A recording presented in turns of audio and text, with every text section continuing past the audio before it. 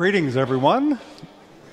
My name is Brady Whitton, and I welcome you to Palm Sunday worship here at First United Methodist Church. I welcome those of you who are here in person and those who are joining us online, at home, wherever you may be.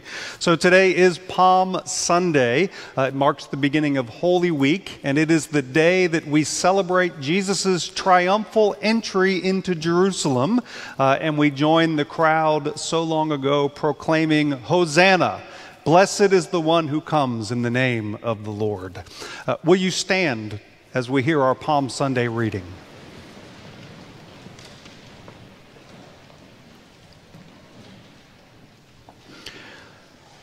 When they had come near Jerusalem and had reached Bethpage at the Mount of Olives, Jesus sent 2 disciples, saying to them, "Go into the village ahead of you, and immediately you will find a donkey tied and a colt with her. Untie them and bring them to me. If anyone says anything to you, just say this, 'The Lord needs them,' and he will send them immediately." This took place to fulfill what had been spoken through the prophet. "Tell the daughter of Zion, look, your king is coming to you humble and mounted on a donkey, on a colt, the foal of a donkey." The disciples went and did as Jesus had directed them. They brought the donkey and the colt, and they put their cloaks on them, and he sat on them. A very large crowd spread their cloaks on the road, and others cut branches from the trees and spread them on the road. The crowds that went ahead of him and that followed were shouting, "Hosanna to the Son of David! Blessed is the one who comes in the name of the Lord! Hosanna in the highest heaven!"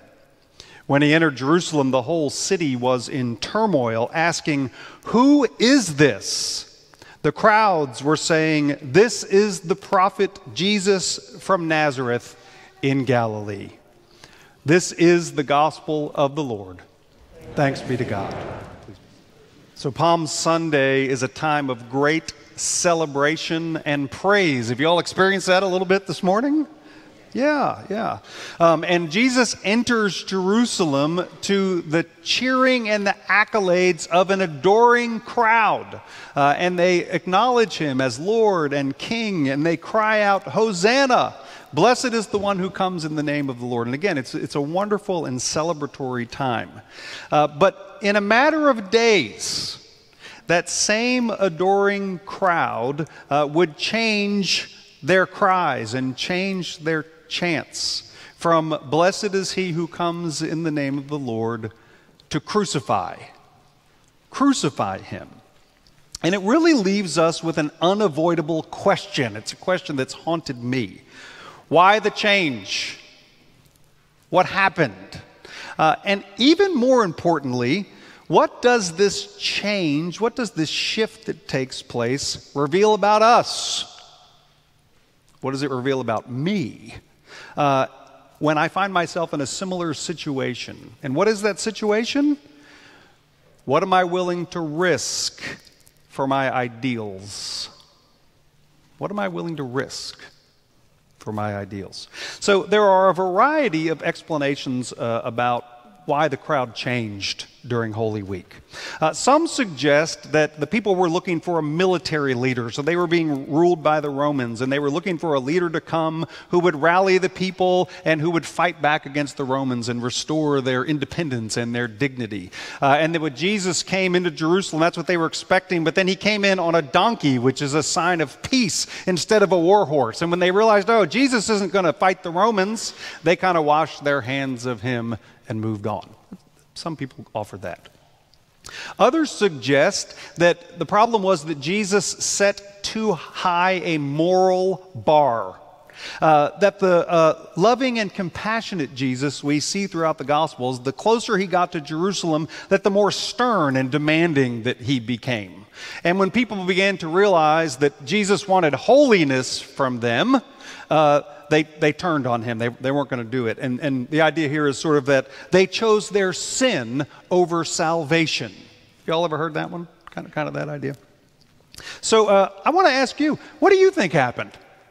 Why do you think the crowd changed? Why did they go from cheers to jeers in just a matter of days? What do you think? And this is the benefit of being the preacher. I want to share with you what I think. And And this is something that really has come to me through the years as I've read this story and has made this story more and more meaningful to me. And again, really forces me to ask some hard questions about myself and the way that I live my life. So one of the things that we need to really understand is that the common people really did love Jesus. So when you read through the Gospels, you'll see this over and over again, that as Jesus went out from town to town and he preached and he healed people and he proclaimed God's love and he proclaimed God's forgiveness, the people loved him and they started following him everywhere that he went. We read story after story in the New Testament about how Jesus even tries to get away from the crowd. He just needs a little bit of a break, but they adore him so much that they come and they find him every time he sneaks away.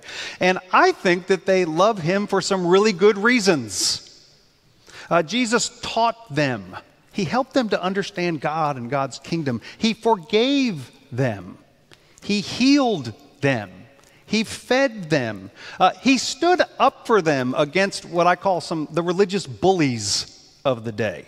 The bottom line is Jesus loved them and they loved him in return.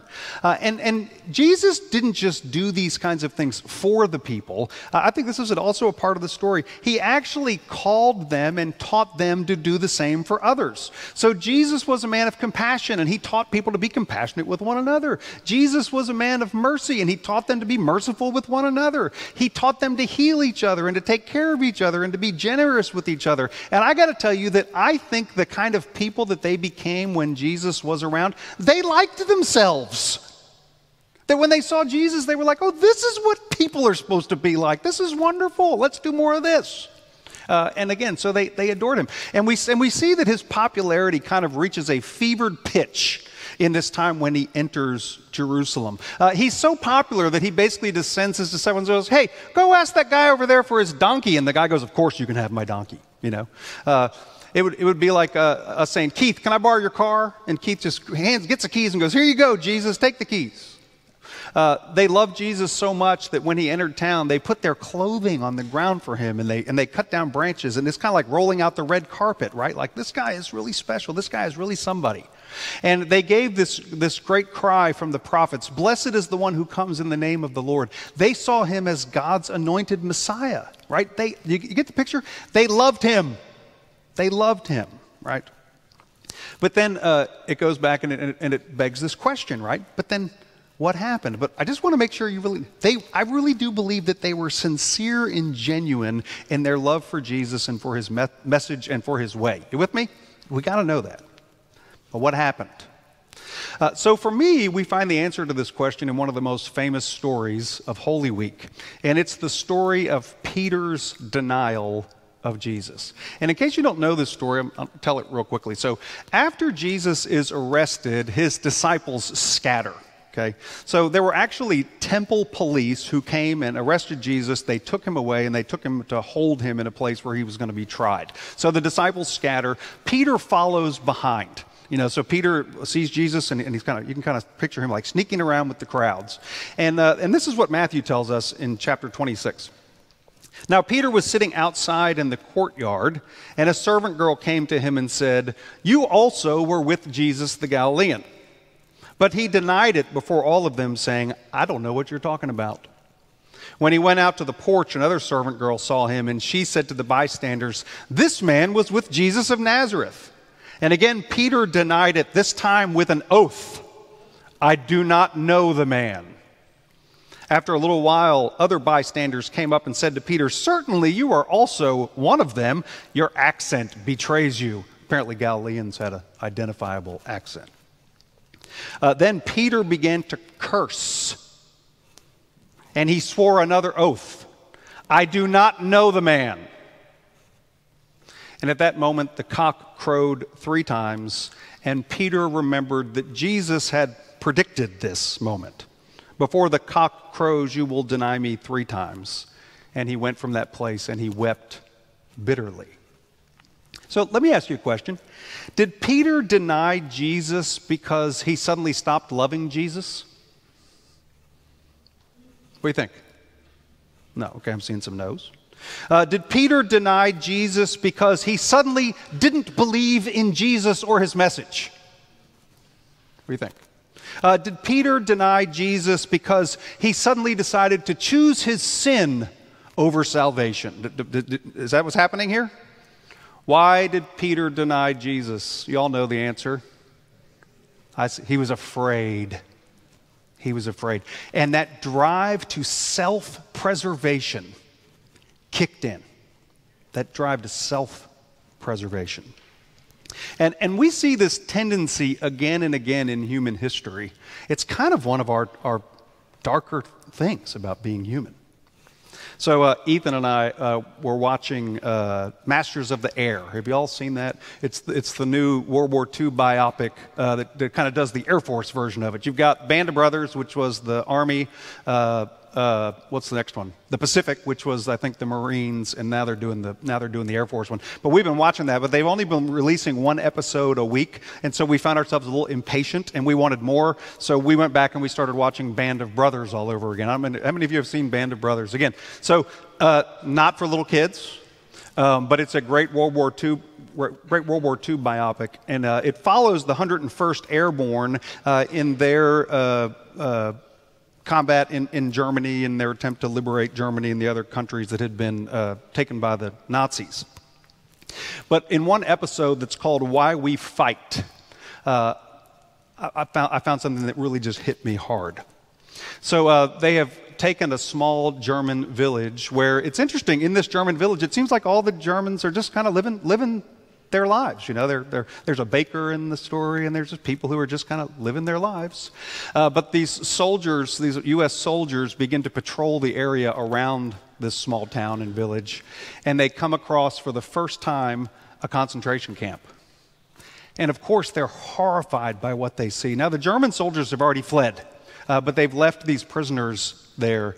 And I won't describe it for you. I'll let you all use your own imaginations, all the horrors you would expect of a concentration camp. And the U.S. soldiers are just like, they're shocked by this.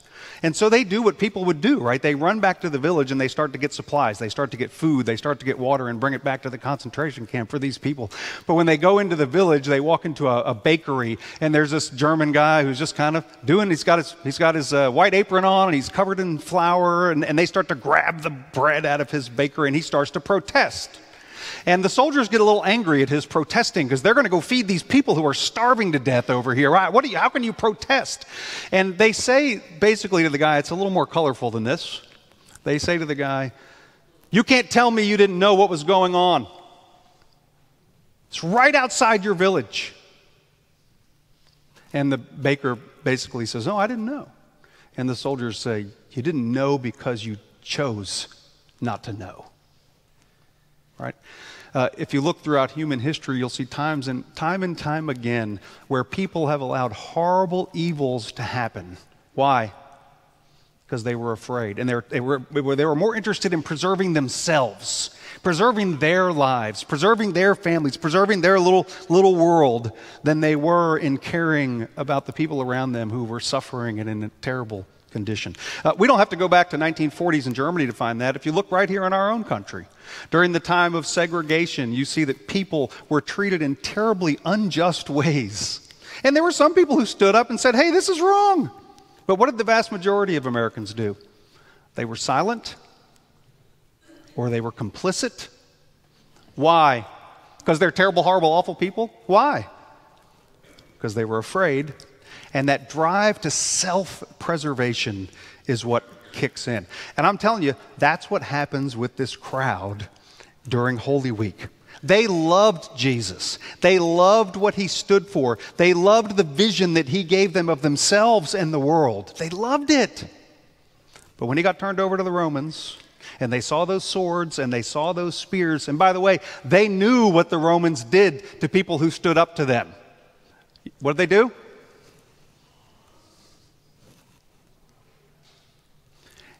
And so their fears kicked in, their drive to self-preserve kicked in, and they, to use a modern term, threw Jesus under the bus. You with me? With me?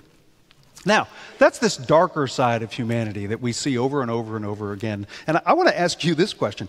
Can you think of a time that you were silent in the face of some harm or some wrong that was being done, or maybe you were even complicit in the harm or the wrong that was being done. And I will confess to you, I can think of times. I think of times when I was a child, when I joined in cruelty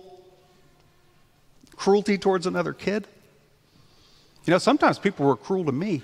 And when I was one of the gang, I didn't want to be, so we'll pick on that guy instead. Right? I can think of times as an adult where out of fear for myself, fear for my reputation, fear for my job, fear for my paycheck, fear for my family, I've kept my mouth shut in situations that I knew things were wrong. You with me? And again, when we start to look at this story through that lens, I start to see myself. And now the story becomes much more powerful, right? Okay, but here's the good news. There are also stories throughout history of people who didn't give into their fear and didn't give into that sort of immediate self-protective side. One of my favorite stories is about a guy named Casper ten Boom. Some of you know the name Corrie ten Boom? Corrie was a great Christian writer, again, coming out of that World War II era, who went around Germany and talked about forgiveness and mercy. She was a great, great follower of Christ. Her father's name was Casper. You wonder, where did she learn all this from? Her father's name was Casper. And during the Nazi occupation of the Netherlands, Casper and his daughters became active in sheltering and protecting Jewish people from the Nazis. So when the time came in the Netherlands when the Nazis made the Jewish start to wear those yellow stars, Casper ten Boom, a Christian man who didn't have to do it, said, "I'll wear a star too," and went around his community, again, standing up for the Jewish people who were being persecuted in his midst. And eventually they began to hide Jewish people in their home. They were caught by the Nazis for that, and they were sent to a concentration camp. But when he was arrested and he was being interviewed by the Gestapo, one of the young Gestapo officers saw Casper. He was 84 years old, and said, "Hey, old man, you remind me of my grandfather. If you promise me that you'll stop hiding Jewish people, I'll let you go. So if you promise me, I'm going to let you go, that you'll stop hiding Jewish people, then you can have your freedom." And this is what Casper ten Boom said. "If I go home today, tomorrow I will open my door to anyone who knocks for help." He died in prison in a concentration camp 10 days later. After that, he had a chance to go free, but he didn't give in to his fear. He didn't give in to his self-preservation. Instead, he said, "I'm going to stand up for what's right, and I'm going to take a risk for love," really. So I think, again, we can look at the civil rights movement in our country and we see people, again, who are willing to stand up and risk themselves for what's right. We think about people like Martin Luther King Jr., people like Rosa Parks. But I want you to know, if you don't know, you don't have to go very far to find one of those people. Just next door at Mount Zion Baptist, the pastor there for years was a man named T.J. Jemison. This road out here is named after him. And he was one of the first people in our country who began to stand up about segregation on buses. And he started one of the first bus boycotts and said to people, "Enough!" And I promise you that he was taking risks when he did that. But why did he do it? For love. For love of, by the way, we're supposed to love our neighbors as what? Ourselves. Right? When we look at the story of Holy Week, it becomes clearer and clearer to me. And I would encourage you to look for this as we journey through these events this week. There is only one person in this story who is not driven by fear and self-preservation. Got any guesses? I mean, if you look at the story, the religious leaders are afraid. I even think Herod is afraid. I think Pilate is afraid. I think the soldiers who arrest Jesus are afraid. I think the crowd is afraid. I think the disciples are afraid. There's one person who's not, and I already heard you say it, Jesus. Jesus is the one person who is not intimidated by threats and violence. He's the one person who loves others enough to risk himself. He's the one person who trusts that if he lives for love, God will deliver him. And if God won't deliver him in this life, Jesus has so much faith, he says, then God will deliver me in the next life, beyond this life. And by the way, he was right. Still with me? So it's the story of contrasts. There's the crowd and their failure of nerve. And then there's Jesus, who shows this incredible courage and faith. And of course, here's the question for you and me. Who are we in the story? Who do you want to be? Who do you want to be? Do you want to be the crowd, or do you want to be Casper Ten Boom? I want to be like that old man. He amazes me. Do you want to be like the crowd, or do you want to be like Jesus? Which one? What injustices are happening in our world today that we are silent about, or that we're complicit about because we're afraid, and we have this thing, I want to preserve and protect myself. And listen, I'm not talking about being a moral busybody. We have enough of those. I'm talking about being like Jesus, not shrinking back in fear, but standing up for and risking ourselves in love. That's what I'm talking about. What people around us are being forgotten, abused, stepped on because we are too concerned about ourselves and not concerned enough about our neighbors. There was a man who visited Baton Rouge several weeks ago, Dr. James O'Connell, and he's a doctor from Boston who spends his life caring for homeless people. And he said something very interesting. So if you want to know, okay, Brady, how do we figure out where are these injustices? Where are the people who are being stepped on? Where are the people who are being forgotten? You know, one of the best places we can look to begin to uncover some of that? Look at the most vulnerable. Look at the ones who are being stepped on. Look at, again, the ones who are being forgotten. So he says this: homelessness is a prism, it's probably also a prison. It's a prism held up to society that refracts the weaknesses in our healthcare, housing, welfare, education, legal, and correctional systems. If you want to see where people are being forgotten and stepped on, look at the most vulnerable. And here's the question I find myself asking more and more. Do we care? Do we care? There's a statement that's attributed to a guy named Edmund Burke. Some of you will know the statement. The only thing necessary for the triumph of evil is for good men, you know the rest of it, to do nothing. To do nothing.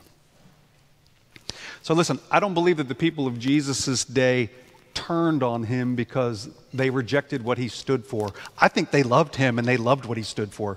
Do you? I do too. They loved Jesus and they meant their hosannas that day. I really think they did. But when push came to shove and it was actually going to cost them something, they chickened out. What about you and what about me? Are our praises and hosannas temporary? Are they passing? Or do we mean it, even if it costs us something? In a world that needs more love and more care and more compassion and more empathy and more generosity, who are we going to be? Who do we want to be? We going to be the crowd, or are we going to be Jesus? In the name of the Father, and of the Son, and of the Holy Spirit. Amen.